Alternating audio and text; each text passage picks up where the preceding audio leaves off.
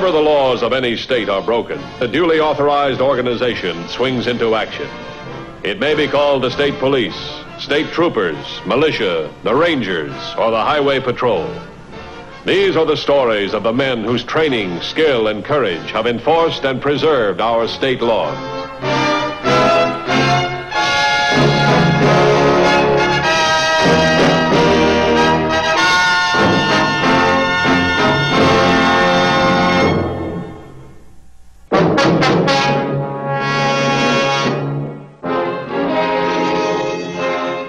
Modern communication systems and swift methods of investigation employed by the Highway Patrol make armed robbery a risky, unprofitable undertaking for the average criminal. Within minutes, escape routes can be effectively covered by patrol units. However, early in March, Lorna and George Roker, along with Ed Beale, introduced a daring modus operandi in armed robbery. By impersonating a patrolman, the trio was able to deceive victims and delay investigation and pursuit by the Highway Patrol, giving them an advantage of several hours for their getaway. Shortly before noon on March 10th, they prepared for their next strike. In accordance with the plan, Lorna Roker had entered the loan company posing as a customer, while George Roker carefully checked the outside activity. Now, I assume that you or your husband are employed? Oh, yes, both of us. Warren and I work for Mitchell Industrial, but I'm going to have to quit in a few weeks. You see, there's going to be an addition to the family. Oh, I see. The holdup was timed to the lunch hour when the office personnel would be out, leaving the manager alone. So that's why we're here. Now, how much of a loan would you require, Mrs. Ryan? Well, I don't know exactly. Excuse me. I'll be with you in just a moment, sir. That's all right. Well, what do you imagine would be a proper amount for a loan? Okay. Don't anybody get excited. Keep your hands down. Act natural and no one will get hurt. You. Go to the safe and put all the cash in the sack. Get going.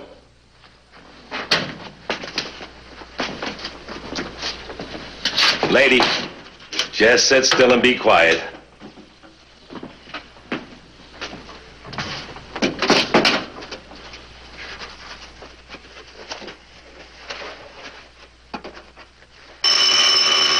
Let it alone.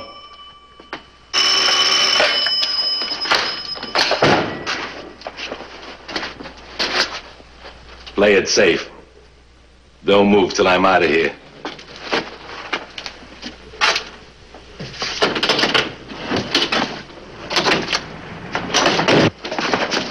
Be careful. Don't worry. Maybe I can get his license number.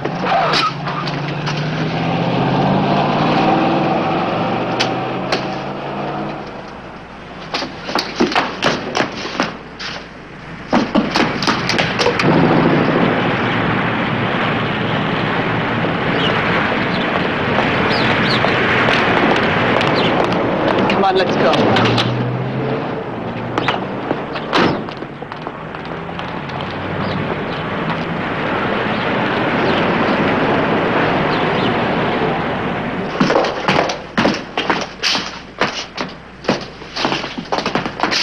Patrol car was just going by, and I told him what happened. He went out the back, officer, but I couldn't see which way he went. Wait here. You'd better sit down, Mrs. Ryan. Thank you. No sign of him. This has been so upsetting. I wonder if I could go. Surely, but I'll have to have your name, please. Mrs. Warren Ryan. And where can we reach you? The phone is Evergreen 4531. Thank you very much, Mrs. Ryan. We'll call you. Your name, please? John Tembreau. I'm the manager here. That's spelled T-E-M-B-R-E-A-U. And give me a description of the bandit. Well, he was about 6 feet tall, 170, light hair, 35 to 40, and wearing a gray suit. Good. How much did he get? I'll have to check. At least 2,000.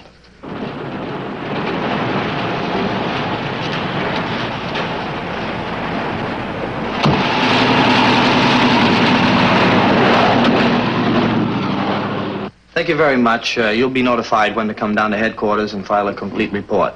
Thank you, officer.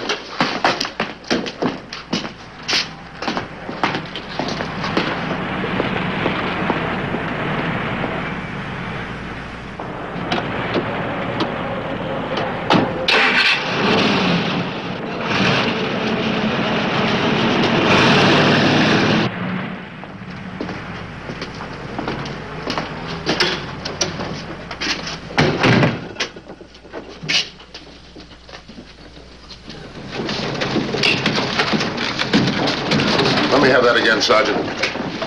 Where was the robbery? H.J. Loan Company? What time? Let's see, that was about 5 hours ago. We have no record of any patrolman reporting this. Okay, Sergeant, put Mr. Tremble on. Oh, Mr. Matthews, I've been waiting on the line to give you a simple little fact. All right, go ahead. Well, I just remembered something about that bandit I forgot to tell the officer. The man was wearing a... Look, may I interrupt? Well, we've had no report on the robbery until your office called. But I just gave a report to the officer. He took down all the information. Let me explain something. The man you thought was a highway patrolman, well, he's a suspect. What? We've had 2 cases like this in the past couple of weeks. Tell me, can you describe the guy that held you up? I certainly can. What about the fake highway patrolman? Can you describe him? Well, he was about medium height, and frankly, I didn't notice him particularly. Who called the officer in? A customer, a young woman. She ran out and she found an officer that... A woman? Describe her. Oh, I can give you her name. It's Mrs. Warren Ryan, and I think I see why you want her description. All right, let's have it. Ed, you'd better lay low over the weekend. Monday morning, we'll hit the market. They'll have their weekend receipts plus their operating cash. That'll net us over 1,000. We'll move in right after the market opens at 8:30. Just at 8:30, Beale, you'll park the phony cop car a few yards south of the market and wait. This time we'll have to change our MO a little just to keep the cops guessing. I go in and case the store. George, if I don't come out immediately, that's your signal that your job is set. Okay. You go in, take the cash, and beat it. Yeah. Then I call Beale, and he comes in and makes like a cop. Got it? Mm-hmm. I guess that covers it. Yes. Now, Ed, remember what we've gone over before. If George gets in a jam, you go in and pull a fake arrest. Then I'll go to George's car and we'll all meet here. Is that clear? Mm-hmm. Oh, Beale! What's wrong? Who's gonna take you for a cop if you show up in a uniform that looks like you've slept in it? Now I've got to iron it. These are pictures of criminals who impersonate officers. Can you identify any of them? Well, it's a little hard to say. Yeah, I know the cap and uniform makes a great difference. No, I think this just might be the one, Mr. Matthews. Yes, in fact, I'm sure of it. Let me take a look here. Edward Beale, parole 4 years ago. About that woman, is there any doubt that she was in on it? I checked with the Mitchell factory. There's no Mr. and Mrs. Warren Ryan on the payroll. Tell me more about the patrol car. Well, like I said, it was black, had a white door, seal, or insignia. Looked just like any other patrol car to me. Well, thanks very much for your help. Very welcome. Ex-convict Edward Beale waited to perform his role as a spurious highway patrolman. His description went out to actual highway patrol units throughout the state.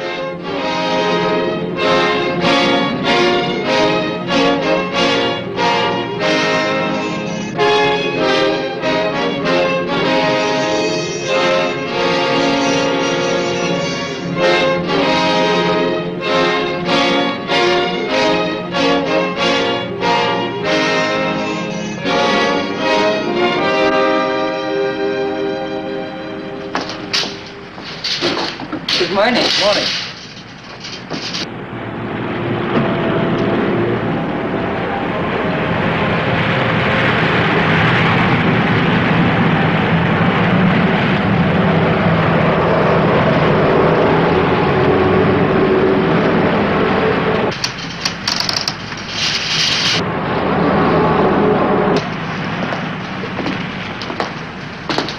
Morning.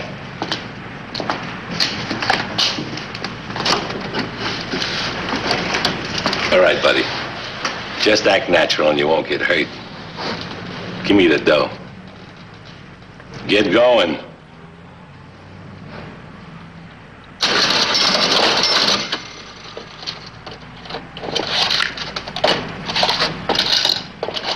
Just the bills.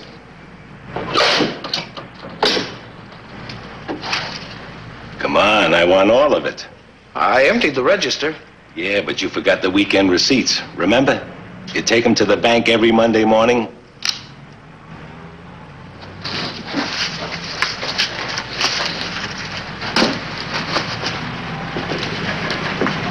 Now just act natural.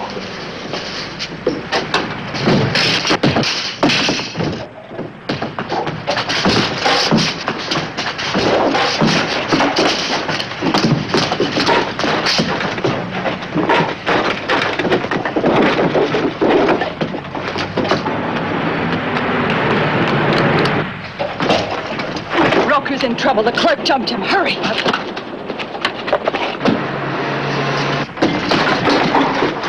Stay right where you are, mister, and don't you make a move. What's going on here? Oh, officer, he tried to hold me up. I got his gun away from him. I'll take that. I'm not used to handling those things. It's lucky for him you came along and saw what happened. All right, you on your feet. Headquarters will call you later on and tell you when to come in to file a formal report. Sure, officer. Thanks a lot. Okay, you, let's go.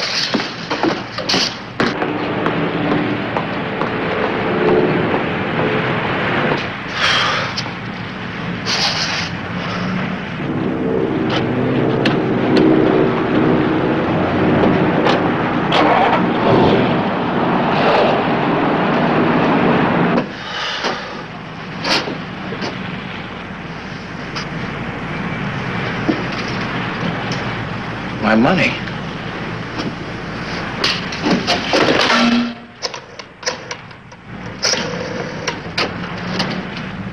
Get me the highway patrol, quick. I've just been robbed. No, an officer captured the bandit, all right. But he took the sack. The bandit had all my money in.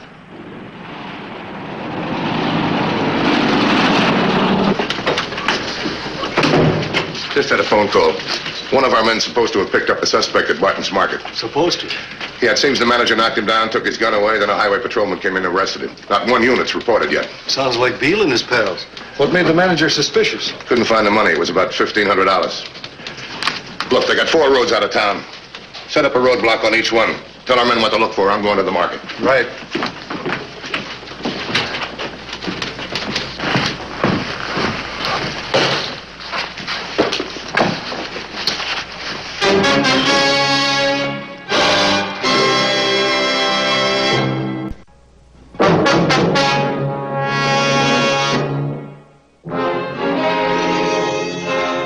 For the first time in a series of 4 robberies, the Highway Patrol received a report within minutes that an armed bandit was impersonating an officer. From the market manager, descriptions were obtained of the bandit and the supposed patrol officer. Either one of these two could have been the phony cop, Mr. Matthews. Let's go from the top. How tall was he? I was so glad to see that uniform. I didn't notice details. Yeah, sure, I know. Wait a minute. This is the one. I'm positive now. Was there anybody else in the market when the robbery occurred? Well, I had just opened up. I had one customer. She came in and she went in the back, and in the excitement, I don't know what happened to her. What was the gal? Describe her. Well, she wasn't bad. She was brunette, about my height, and about 28 years old, I guess. Why? They wanted the phony highway patrolman here before you phoned us.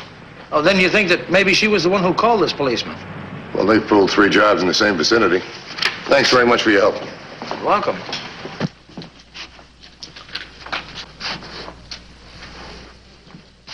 Honey, I got awful scared today. Why don't we quit while we're ahead, huh?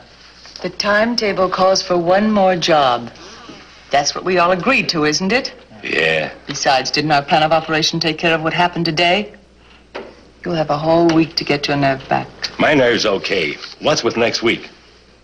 So far, we've pulled jobs in the suburbs, one after the other. Now we go out on the highway. Still a report on Ed Beale. The DMV has no record of a vehicle registered to him. Well, we know they didn't get through the roadblock. At least Beale didn't. He could if it's been nearly a week. And they haven't even tried to leave town. That means they're operating in a small area right around in here. Yeah, they haven't pulled anything for several days. Maybe they've called it quits. We haven't. Funny thing about that phony patrol car, why it hasn't been spotted. That bothers me, too. It's going to be hard to outguess it. All right, let's let them outguess themselves. I've checked with the merchants in the area. They're going to cooperate whether a patrolman shows up or not. It'll cut down the bandit's time lead, all right, if the victim remembers. That's our gamble. In their most daring move yet, Lorna Roker had driven George to the next victim, a filling station operator. All right, mister. Open the cash drawer. Come on, do as you're told. Just relax, sister, and no one will get hurt.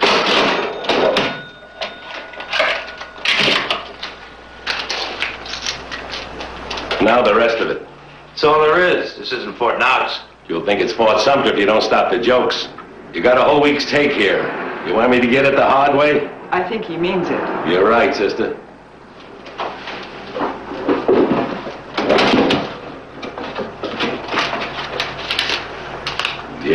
better. I'm taking your car, lady. Now, both of you. Stand outside where I can see you till I drive off. Come on. Move.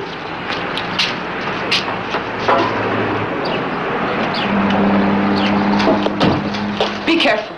Don't take any chance. Guess you're right.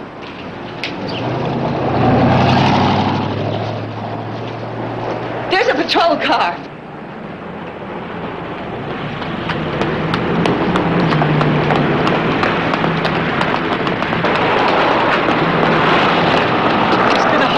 He took nearly $1,000. And my car. He was a hitchhiker I picked up. Turn right, down Highway 29, officer, headed south. Get in, lady. You can identify your car. I'll call you later. Yes, sir.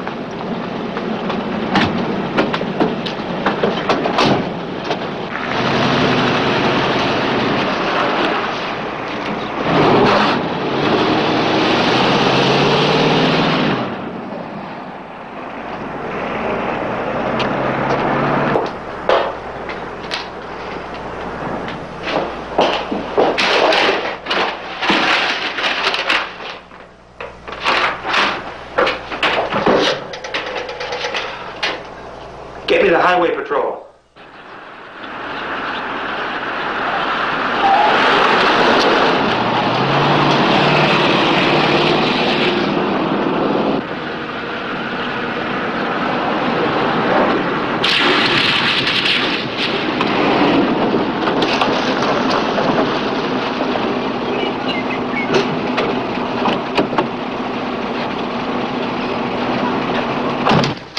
Sergeant, come over here.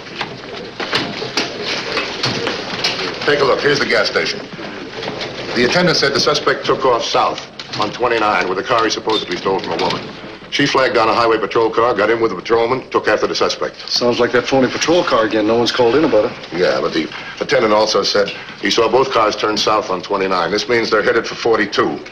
We can get a unit there in about, I'd say 5 minutes. That's long before they'll get there. Looks like we got him. They have another choice. Take a look right here. This is Forest Road. They can go west on this. Better take him back to Highway 15 toward town. That's what they're trying to do, I think, get back to town. If we can put a roadblock here at 42, it'll cut them off if they keep going south. Well, we can get to Forest Road in about 20 minutes. Let's do that. Take an undercover car so they won't be suspicious.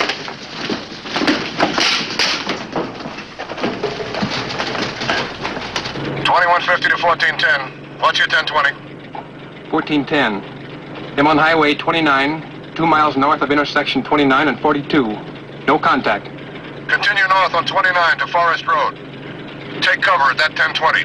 Report any suspect vehicle before proceeding. 10-4? 10-4. Let's take a look now. We're about a half mile from Forest Road. 1440 is covering the other end. Then the suspects are either on Forest Road or still on 29 between the filling station and Norse's Stakeout.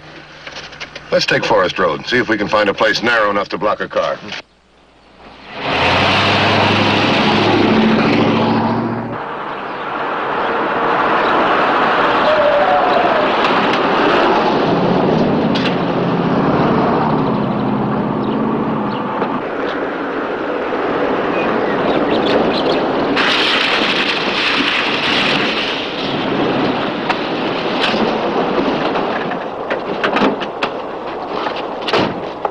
There's a car coming back down the road. Is it a patrol car? I don't know. What difference does it make?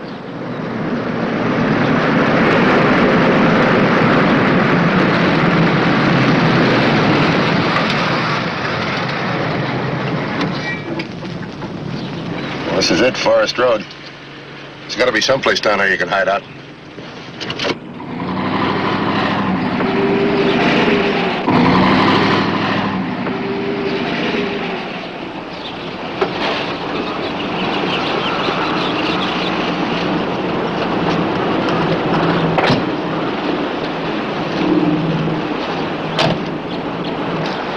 Well, all we can do now is wait. 1410 to 2150. 2150 by. Patrol unit proceeding south down 29. Just turn west on Forest Road. Well, you're the only unit in the area. How many people in the car? From this 1020, I can only see the driver in a patrol uniform. But you follow suspect. Keep it a safe distance. 10-4. Well, at least we know Beale's headed this way. Yeah, you better take cover right now.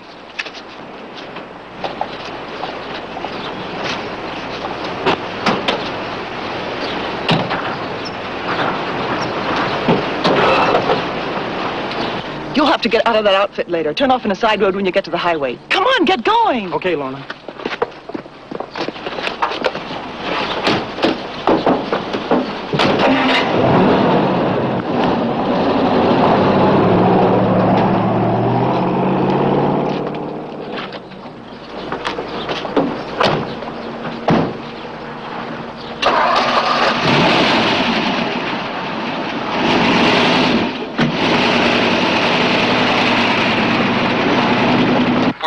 to 2150. 2150 by. Suspect vehicles made contact a quarter of a mile from I-1020. Suspect impersonating patrolman now proceeding north on Forest Road towards Road 1020. Woman suspect and second male suspect now following in a convertible. Keep convertible in sight. 10-4. Beale should be along any minute. Don't do anything like call you. 2150 to headquarters. Headquarters, by. Notify all units not to contact me. 10-4? 10-4.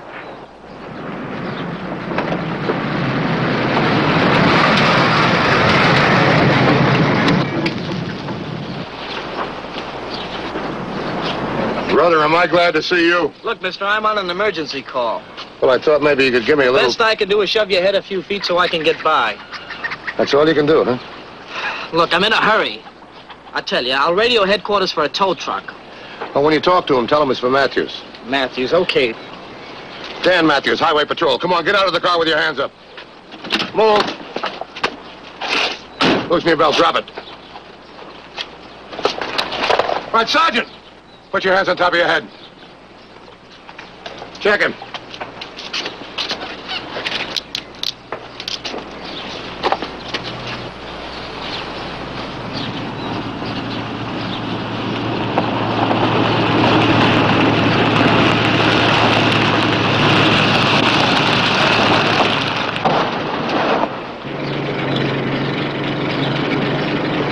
They've got Beale. Now what are we going to do? Turn around and go back.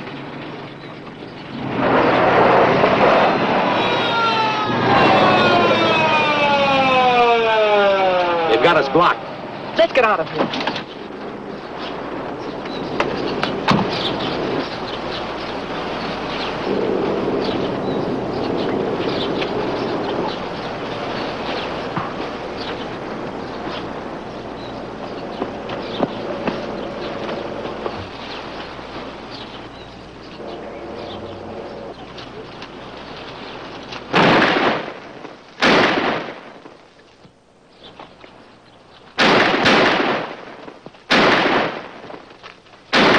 Come up here. Drop it! Drop it! Put your hands on top of your head.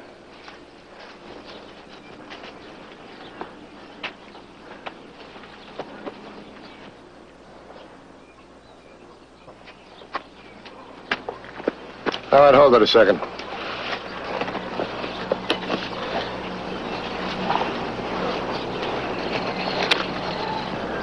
Well, what do you know? The guy at the gas station's gonna make it to the bank with this after all. Take him out of here.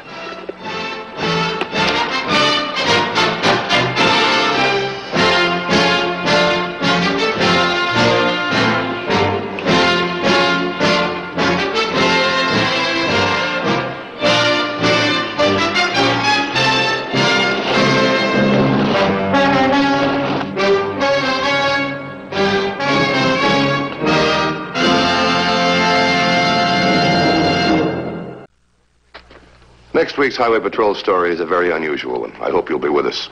Until then, remember, it isn't the car that kills, it's the driver. This is Bradley Crawford saying, see you next week.